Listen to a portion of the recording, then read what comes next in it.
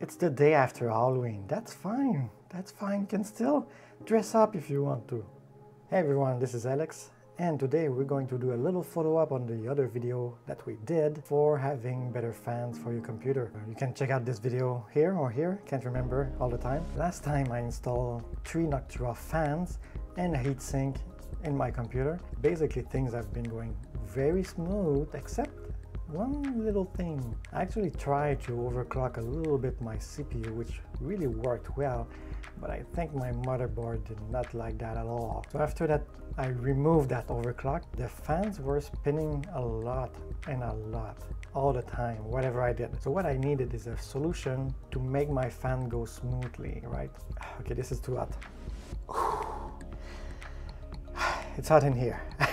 So I tried a lot of software and I kind of balanced the pros and the cons. And while measuring all this and how simple or bad it was, I actually stopped with Argur Monitor. Although that the software is not free, it's actually only $9 or 10. It's really reasonable for what it gives you. Before you go buy it, there's also a free software called SpeedFan if you want to try it. It's just a little bit more complicated and less intuitive. For me and my needs, Argur Monitor was the best case scenario for $10, and it's so much easier. Now most new hardware and most new motherboards, especially those that are actually going towards the gaming name or video edition, they usually have in the BIOS already a fan curve that you can put and measure and configure. And I'll show you just a second what is a fan curve exactly. So maybe your motherboard already have this in the BIOS or in the software that you actually bought that comes with your motherboard. And sometimes there are some controllers, so you can control the speed of your fans there. So maybe you just want to check out those stats and not control them. So CPUID HWMonitor is actually a very great software and it's free. I'll just have a look here. For example, you have here my motherboard and you have the temperatures of all the sensors right here. And you can see that this one is 99 Celsius or 210 Fahrenheit. Obviously, this is a sensor that is missing in my motherboard or that is just broken. If we go to the fans, here we can see the 3 fans that I actually installed lately. So you have the system fan, CPU fans, and auxiliary fan. This is actually related to where you plug them in the motherboard. Although that the CPU fan is kind of mandatory. If you don't plug anything there, probably that a few software will scream at you for not plugging anything in there. And here's the temperatures of my cores right now. It's not really doing anything, so it's gonna idle between 30 and 50 depending on what's happening. You have the utilization.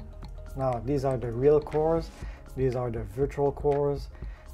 This is techno jumbo. Basically all cores are split in 2 and they can optimize the usage of the cores like this. If you ever heard hyper-threading or similar terms or virtual cores, that's it. So we can see the Argus is to the right here. You can see the overview. If you ever buy the software or try it out, because you have 14 days free, the first thing I will tell you to do for start is go into the menu, settings, go to mainboard, temperature, configuration, and here you see pretty much the same thing that you see right here to the left. Exactly those who don't work, well, you don't want to have them in your display and everything. You can still have them, but it's annoying, so you can uncheck them, because if they're not used, why not remove them, right? And from there, well, you'll actually be able to use it correctly, because there's so much more things you can configure. So let's go to the main board, which is the motherboard, fan control, and we're gonna go straight to the curves. So basically CPU fan, CPU droite is the fan that is to the right of the motherboard. I'm gonna show you what it looks like, and I've configured it for software control. So this is Argus actually controlling the fan. Now you can go into advanced fan configuration if you want, and basically you can put minimums, but you can actually keep that all on default. And the only thing I renamed is this, so I can actually see and know which one is which is very useful. You can see the RPM here, it's going towards 800, and that's exactly that number right here. So let's go to the curve, and here's the curve. I'm going to put the curve right here, and if you look at the temperature, it's now 46, so you go 46, so you can actually change this, and this is actually changed from the default values. Let's say you want them to go even faster, right? You can say at 50 and 40. We're gonna go ramp up the speed, and we'll go at 58% of your speed. And then click OK, and the percentage of the fan is going to go up. So you see it went from 800 to 12,000. So I'm going to put it back because I don't want to have too much noise, although those fans are so calm. So 50 degrees, 40, and I've calculated that when I keep it like that, it's actually, the temperature doesn't really go higher than that at idle. If I do something really intensive, they're gonna ramp up around 60 and they're gonna stop there. So at 60, it's going at 60% of the full fan speed. So it's working actually really great. Now maybe you want to just check out which fans is which, and you want to identify which one because you don't know. Instead of software control, you're gonna go to manual control, and you're gonna go to 0 and apply. And you're gonna see your fan that you're playing with is gonna stop. So you'll know this one is the one you're actually controlling. If I put it back to something else, apply, it's gonna start over. So easy as that. 100%, 100%, let's go. And can we hear something even at 100%?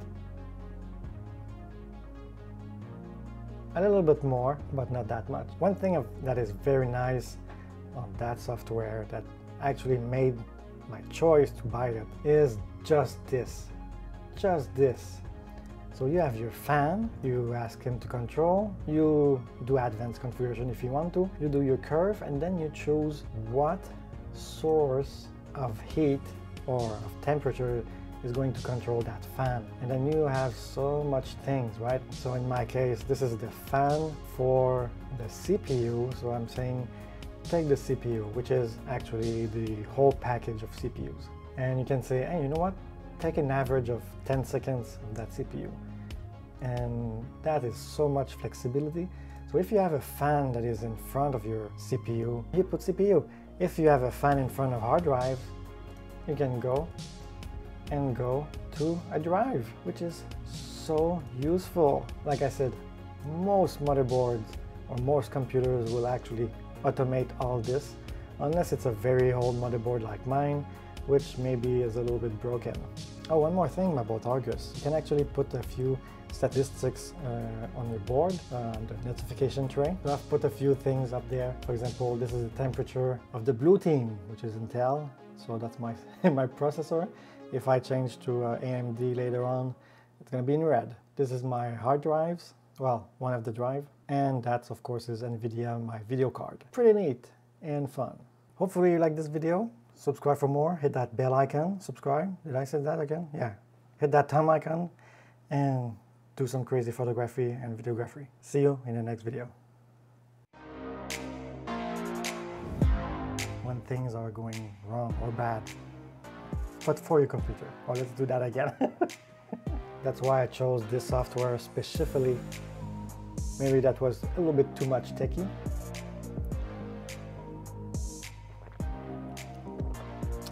Coffee in the morning, that's great.